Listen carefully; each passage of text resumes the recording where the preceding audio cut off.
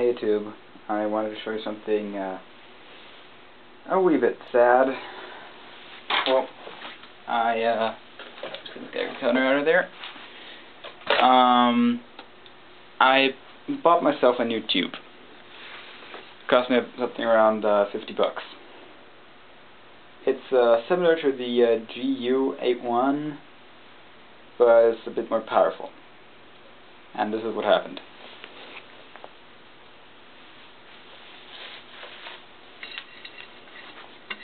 It broke. And it broke big time. I knew it was broken, so yeah, I knew that this happened right here, that the tube had gassed and this thing broke off.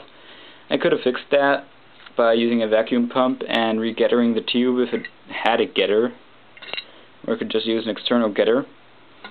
But it would be possible to fix the tube. So what did the guys at the mail do?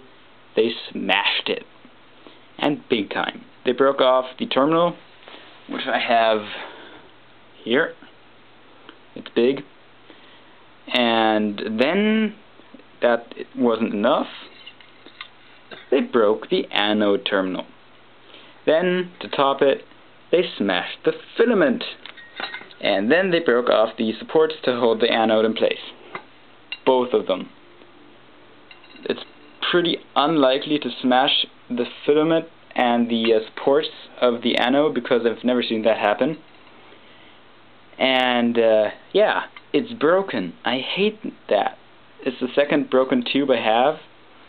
I also have a tube from the Phonics Röntgen Röhren facility in Switzerland. That's also a Swiss tube. And the mail guys broke that too.